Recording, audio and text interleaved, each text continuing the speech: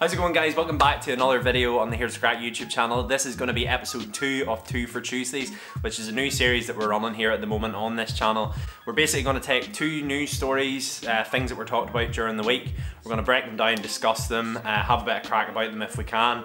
So yeah, without further ado, let's just get straight into episode 2 of 2 for Tuesdays. Shay, run that intro.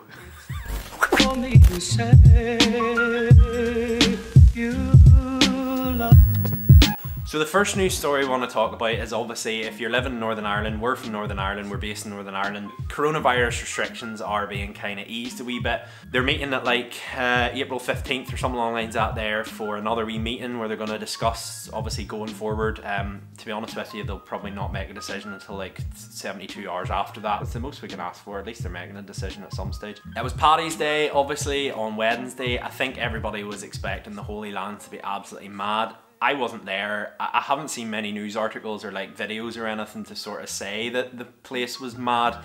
But I know I've seen a couple of videos and stuff of people at Botanic Gardens. I think there was quite a fair number of people had gathered.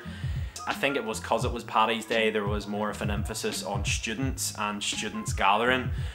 So to be honest with you, it's just one of them things that's just what we have to deal with at the moment. Like if you're in a large group like that, and especially on Paddy's Day where there was such a big police presence and stuff, like it was gonna happen. People always say the Holy Land is the place to be on Paddy's Day. It's absolutely crazy. There's thousands of people out in the streets. But obviously this year was a bit different. Some people decided to spend it on their own and have little parties in their own head, just like this next guy. Another spaz attack block. Get the fuck up, you fucking... Get up there and say hiya. How can someone be so far gone that they start eating a bun off the ground? That's absolutely disgusting. Licking a cream bun off the ground. Stephen Nolan never appeared. What are you going to do about all of these students? He wasn't there, and yeah, I think there was a few videos I've seen where there was a bit of commotion going on, like between police and students and stuff. 3 seconds against the ass! Drive those big ear against the ass! I didn't touch it! But to be honest with you, like, it is what it is, and hopefully we can just get on and get this over and done with so we can all get out again and just resume normality. And in other news, the second story that we're going to cover is this whole scandal. There was a girl on TikTok basically asked people to stitch their moment where they knew their relationship was going to end. The moment you knew your relationship was over. Nadia Essex came on, she was an expert on celebs go dating, but she's basically come on and she's been like, listen, I knew my relationship was over because the man was cheating on her. Most of these stories normally go like she came home one night, she went up to the bedroom, found him in the bed with another woman, you know, all that there sort of scandal. No, this is completely different. When my ex-boyfriend came home from a night out, I woke up in the morning and thought, let me make him some breakfast, and I got a notification on my FitBit. The Fitbit that we'd synced together, that between 2 o'clock and 3 o'clock in the morning last morning he had burned over 500 calories. She's basically woke up in the morning and thought, you know what, I love this guy so much, he's been on a night out, he's probably feeling a bit sorry for himself today after drinking too much. I shoved that breakfast where the sun don't shine, darling. I'm just picturing that right now.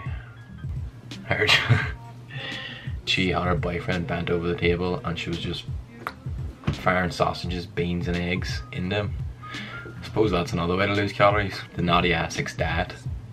She's went on and basically Fitbits gave her a notification that my guy burned 500 calories between the hours of 2 AM and 3 AM. My guy was, you know, getting his steps in. And she's not believed this at all. So the Fitbit's done him dirty. Obviously, with regards to the whole thing, don't be a dirtbag, like don't be cheating and all that there, but especially if you are going to go about that life, probably take your Fitbit or your watch tracker off. There will be so many controlling partners, like girlfriends, boyfriends, who are going to go out and buy Fitbits for this reason, in order to track your physical activity for any anomalies. You know what, I'm going to pop up here and do maybe 30 minutes on an exercise bike, take video evidence that that's what you're doing at that time in the morning, because I'm sure there's going to be a lot more suspicious people out there after this has come out. So that's mad. That is just madness.